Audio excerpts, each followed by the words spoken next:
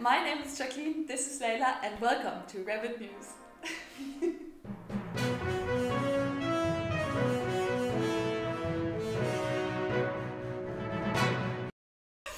So, the new Revit 2020 version has released, and I'm very excited to be here with Lejla, who's a technical specialist at Autodesk. You might know her from previous videos that we did together, and she's going to take me through all the cool new features, the improvements, the developments that come along with the new Revit version. So why don't we start and you tell me what your biggest highlight is with this new Revit 2020 version?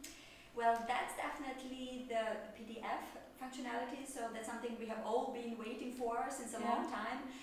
The possibility to link PDFs directly to Revit, to use them when you start the modeling based on a PDF which you have received, and that's something that's cool. New in Revit 2020. So does it work? Does it have the same functionalities just like the CAD formats? So can you snap, does it recognize the geometry? Yeah, if it's a vector-based PDF, of course, then you can activate the snapping, and then you can really use the PDF even with the pick line tool or with the align tool to build up your model. Nice. Great, right? Yeah, I'm super excited about that one. That's cool, yeah. And then what else? Well, talking about the PDFs, you can also save them on the BIM 360 drive, which means that if you're working in a team on a project, then you can use the PDFs which are stored in the cloud, and everyone from the team can access them and doesn't lose the links. Yeah. And the same is also valid for the pictures you insert into Revit. So the images can also be stored now on the BIM 360 drive, and now you can even access some more properties like the scaling, vector, and so on, which weren't there before. So you can resize the images. Yeah. Okay, that's nice. Using the scale factor. Yeah. But now that we're talking about BIM 360, are there any other new developments on the platform? Yeah, there has been a lot going around the BIM 360 platform. So the biggest improvements are actually that now you can even save your Revit files directly to the cloud platform, even if they are not work shared. So this has been working since a while, of course, for the work shared files, but now we have also enabled it for files which are non-work shared, meaning also for the Revit LT users. And another handy thing which comes when talking about that is that the publishing process is now a lot more simple, because in the past you would need to enter the dialog to publish the file, and now you can do it from the Revit start screen without even having to open the Revit file itself. So it's a lot easier and more convenient. Yeah. Okay, but let's go back to the modeling and what has changed just in the general Revit user interface.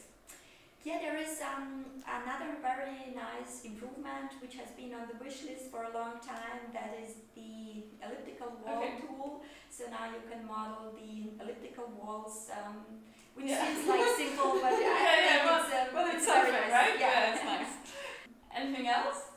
Yeah, when it comes to modeling, maybe another mention about the possibility to work better with imported geometry. So often when working with free forms or also with bridges, for example, you will import a geometry which comes from another modeling software as a direct shape, which used to be in Revit like a static geometry you couldn't change and work with, and now you are able to turn it into parts and work with it and edit the geometry. So that is a big step towards Open BIM, right? Yeah, because it makes it easier to not only import but also reuse the geometry from other software. Cool. Yeah. The second highlight I would like to mention is the path of travel, which is really a great tool when creating escape routes and working with the model, because there you can simply select 2 points in the building, and the tool will calculate for you the path you need to go, considering the objects like the furniture and so on, and of going through the doors. Okay, so you can do a whole analysis of paths and of walkways through like integrated in Revit without needing any other software. Exactly. Oh, that's cool. You can also use the settings to, for example, exclude the furniture. If you say, okay, the chairs are not really something that is hindering the way out, then you can use the settings to exclude this. And you can also use the view filters to indicate using colors when the path is getting too long. So for example, if the path is longer than 30 meters, then the line will turn red, for example. Okay. Yeah, well, I think that's a huge, it's a great new feature. Yeah. Very cool. Yeah. Is there anything else you would like to mention when it comes to modeling and I think another very nice improvement we should mention is also the materials in Revit 2020. So we have improved the materials a lot, so you can create very nice renderings using these materials, and also the material editor has been improved because it is kind of messy, you know, you always need to think about where do I load the new materials, where I can find a library, and that has been simplified a lot as well. Okay, so now that you've mentioned materials and renderings, maybe talk about plans in general and documents. Has there been any changes?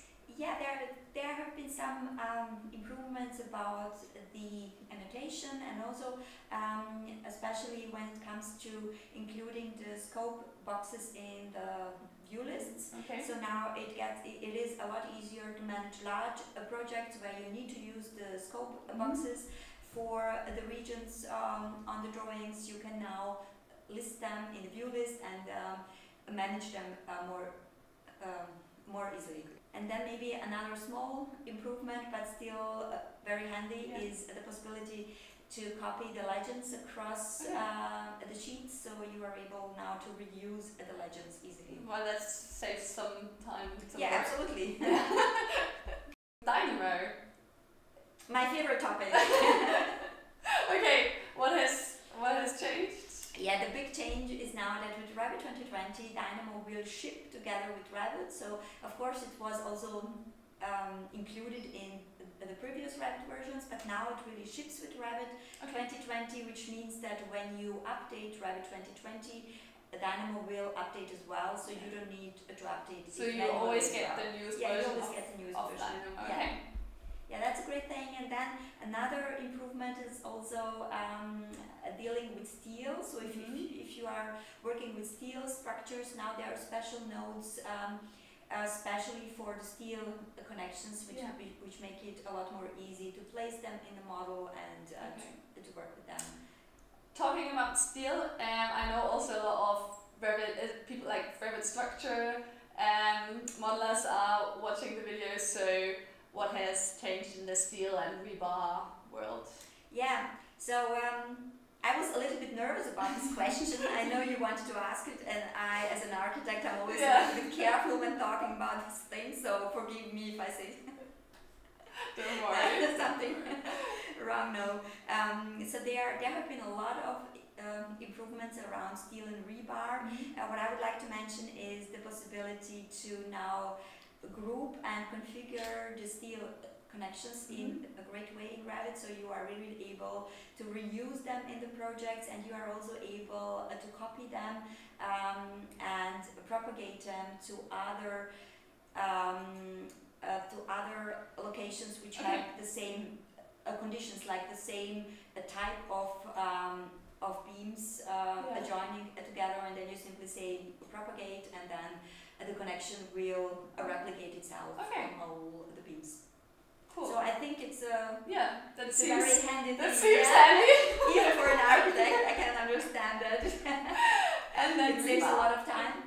Yeah, for rebar we also have a similar improvement. So when you create rebars, you are now able to copy them a lot more easily. And for example, if you have a column and then you want to copy the rebar to similar columns, then the rebars will adapt to the form, and and you can use the align tool to pick the borders a lot easier than it was in the past. So I think that's a great improvement as well. And also the fact that you can now reinforce the in-place stairs, which are used quite a lot when you are modeling free-form stairs or some non-standard stairs, which we architects also like to do. So the structural engineers that need to figure out how to work with that, to reinforce them. Now you can reinforce those in-place stairs as well. So I think that's a great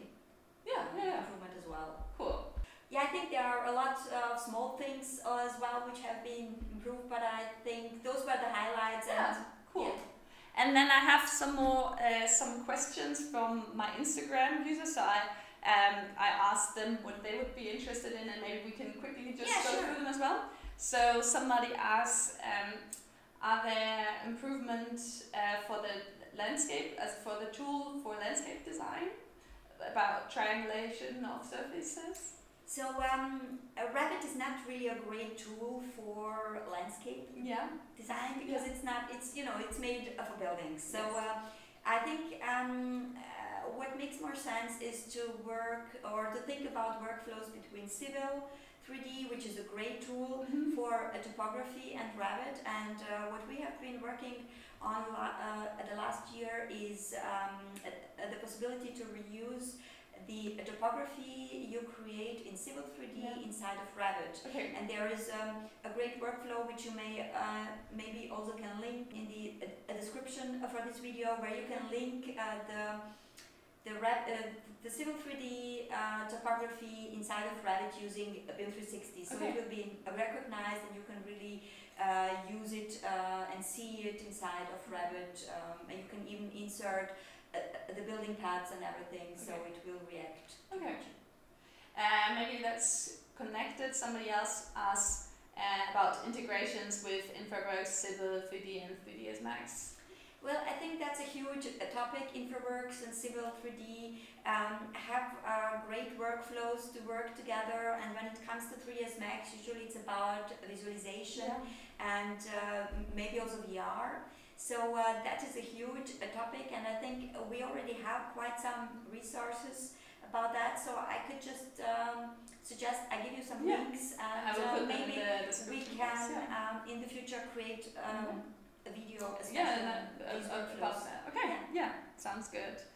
And then the last one, what about IFC4 workflows in the future? So I think IFC4 is already like you can already import IFC4 files in Revit? Yeah, you can import and export them, and that is a part of Revit which is currently being also certified. So we are working on getting the certification by the Building Smart, and of course the IFC in general is being regularly improved. So that's actually a workflow which will keep also improving in the future. IFC4 will be a part of the future of Revit. Sure. Good. So that was it. And well, thank you for taking the time. You're welcome. If you want to see more of Lejla, I think you already also have your own blog, don't you? Yeah, I blog, but I don't blog that regularly and mostly in German, but I blog on bimiup.com, so all the trackies outside. So I will put the link to that in the description box as well. And then I guess we see each other when the 2021 version comes out. Absolutely. Okay. Looking forward to that one already. So